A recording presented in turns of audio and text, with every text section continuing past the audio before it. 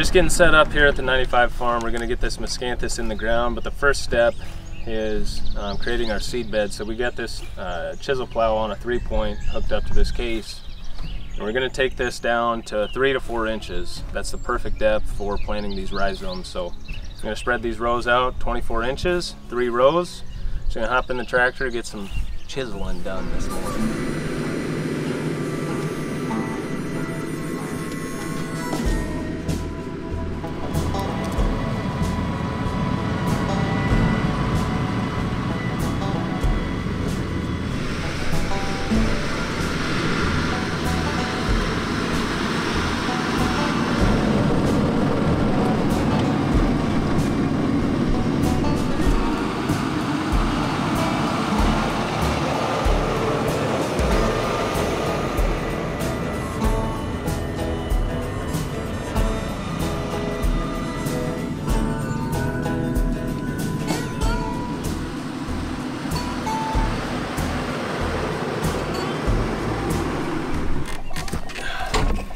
Now we'll start dropping these rhizomes down in this trench, cover them up with dirt, call it a day.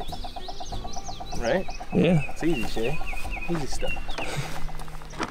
Alright, so I'm not sure how many are in each of these bags, but these are the rhizomes, what this stuff we're planting looks like. So just something small just like that. That's it, right there.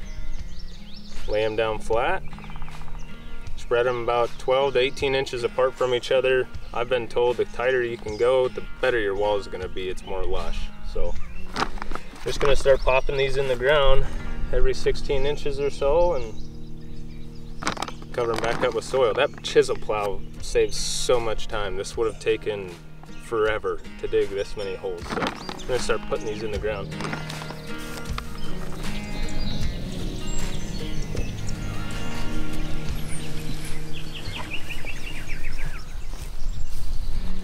The rain's knocking on our door, it's coming, it's already sprinkling on us.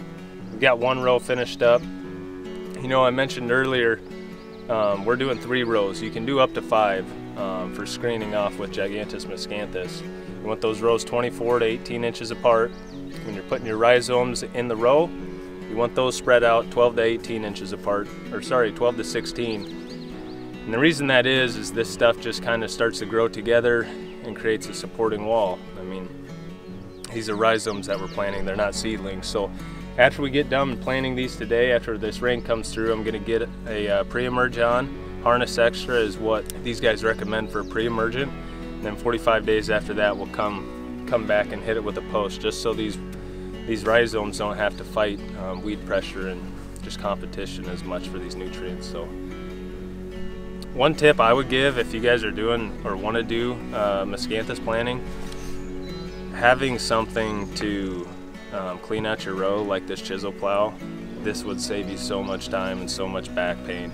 But if you guys can find a buddy or a farmer that can get their hands on one of these bad boys, I want to say we picked it up for like 150 bucks. It's older, but it works.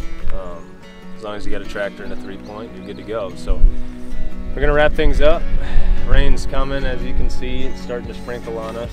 So that's a good thing. Corn's popping, beans are popping. Life's good. We'll see you guys on the next one.